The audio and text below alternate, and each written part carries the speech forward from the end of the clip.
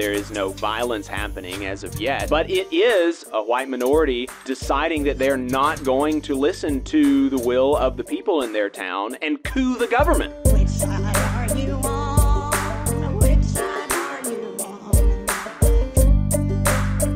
on? This story by Lee Hedgepeth that broke last week is just really wild stuff out of New Bern, Alabama, where a small black majority town that has always been governed by the white minority without elections, which I don't even know how you do that, but they have over the, for decades, the mayorship and the council has just been handed down from friend to friend among the white minority in the town without any election.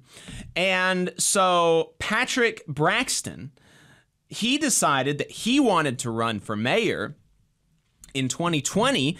And, he went to the current officials of the town at that time and, inquired about the process for, having an election and for being a candidate in said election. And he got no answers from the incumbent regime.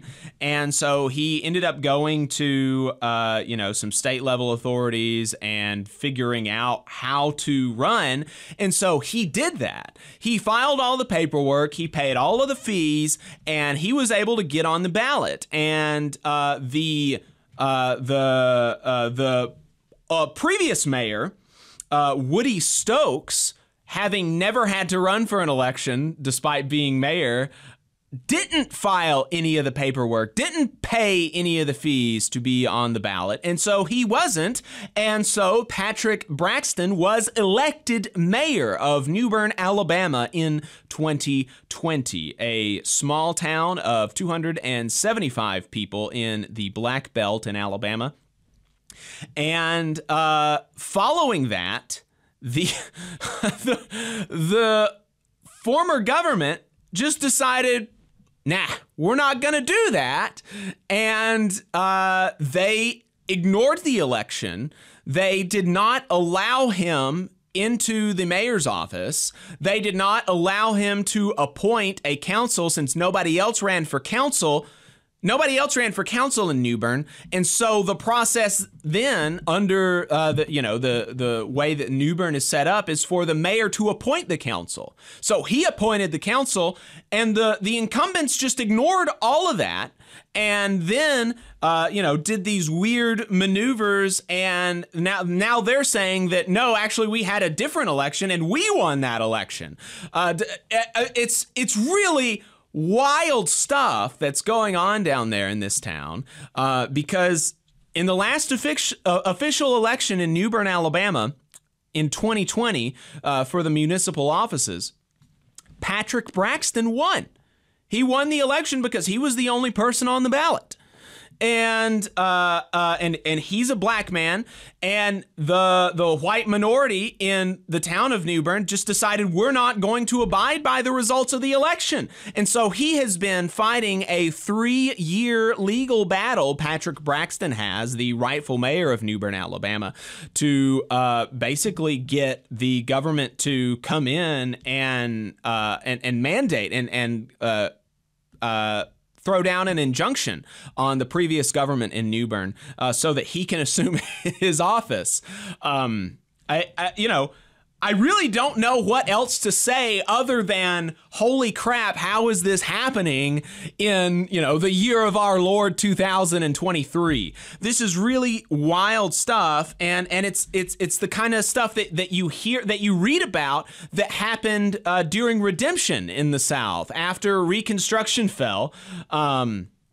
After Reconstruction ended and the North pulled out the troops, in states and cities and municipalities and towns across the South, the white minority, and in some places the white majority, began to once again deprive our black brothers and sisters of the right to vote and hold offices. One of the most, one of the biggest events of that happened in Alabama was in Eufaula, where dozens of people were murdered by white supremacists in, what was it, 1874, because they were voting.